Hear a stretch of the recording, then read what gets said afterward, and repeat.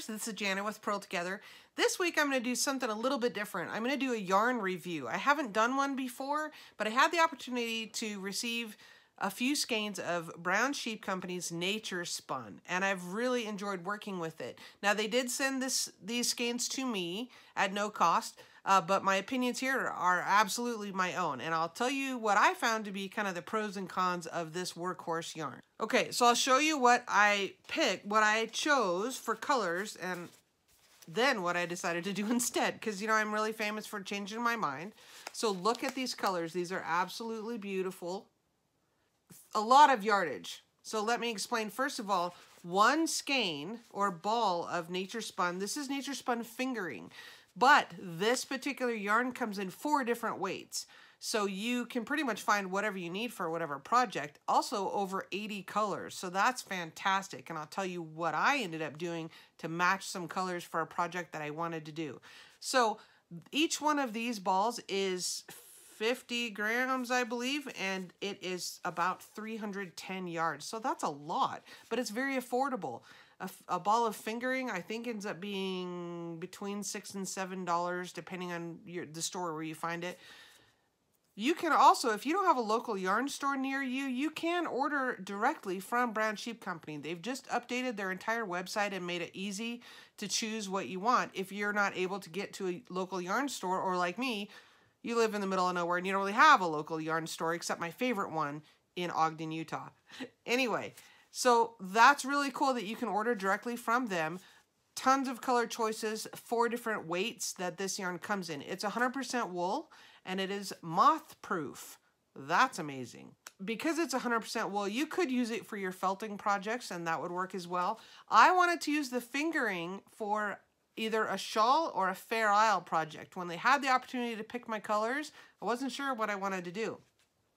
So I picked these colors, but then I found this hat I really wanted to make. It's the Katie's Kep from the Shetland Wool Week, and it's this year's hat, and I really wanted to make it. But the colors that I really liked come from a kit, a hand-spun kit from Shetland. But I wanted to make it now because, you know, I wanted to do it, and I didn't. These kits from Shetland are fantastic and they're absolutely amazing, but I wasn't sure I wanted to wait that long. So Anne Frost from the I Thought I Knew How podcast, check her out, link down below. She helped me figure out what would be similar colors to what came in her kit that she got from Shetland. And because the Nature Spun has so many color combinations, we were able to match up those colors from this particular design with colors that are very, very similar in the Nature Spun line. So I hope that makes sense. So I ended up knitting this Fair Isle hat. Look at that. And look at the crown. I love that star. Look at that. And I wanted to do that with the Nature Spun. Let me make that crown better. Isn't that amazing? So I'll link to this pattern down below, but check it out. The colors that I used for that, I'm also going to have a ton left over because these skeins are so big. I'm going to have a bunch of these skeins left over to do something else with, which I'm super happy about. Look. Isn't that beautiful? So I'm going to have a bunch of these left over and I'm going to maybe, I don't know what I'm going to do. So if you have suggestions for a shawl for me down below, put this down below. What you think would look great with autumnal color, earthy kind of colors like that. That's fantastic. So I'll tell you what I found about my experience with Nature Spun fingering and Fair Isle. The yarn is very consistent. It's very consistently spun. I didn't find any thick or thin spots, so that was really nice.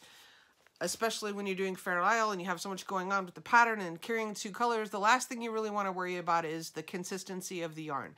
So I really enjoyed that it was very consistent, and I need to block it, so I'll see how much it blooms, but I really liked that it was very consistent to knit with.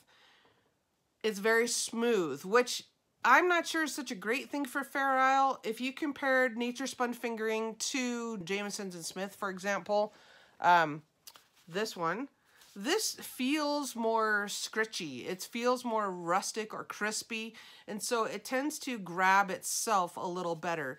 If you had to rip some out and frog back, you want that yarn to hold its shape and to grip itself. The Nature Spun holds its shape just fine because it is 100% wool. So that has that elasticity, and that's fantastic. It isn't quite as grabby. So if I were knitting an all over Fair Isle sweater or some kind of a pullover and I wanted to steek it, I'm truthfully not, I don't know how that would go. I mean, I'm not saying I wouldn't try it because I haven't, but I don't have enough experience with steeking and that kind of thing to know the grip factor and how important is that. But for regular Fair Isle hats, mittens, you know, maybe a scarf or double knitting, I would absolutely go with Nature Spun.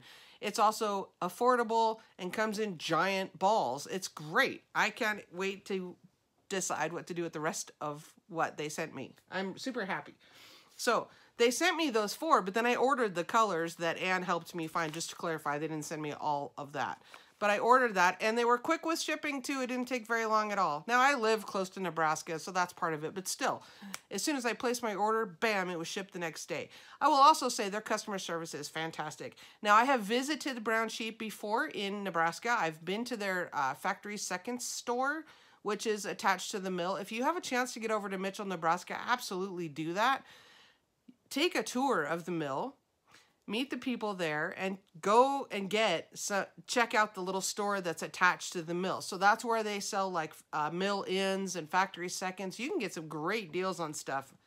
I've done it lots of times. They're just fantastic people that you would want to sit and knit with, right? And they're also environmentally conscious. They recycle their water and they use that more than once. So in Nebraska on the prairies, that's important. We do not live in a lush, you know, water is important on the high prairie. So kudos to them for being environmentally conscious about that. So not only are they environmentally conscious, their yarn is affordable and it comes in a bajillion colors and it's made in America. What more can you want?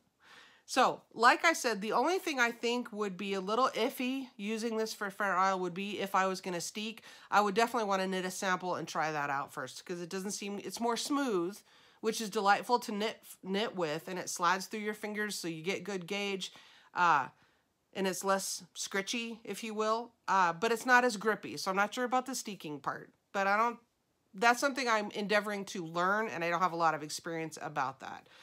Overall, though, absolutely a great workhorse yarn. I would definitely go and check out Nature Spun by Brown Sheep. Links are down below.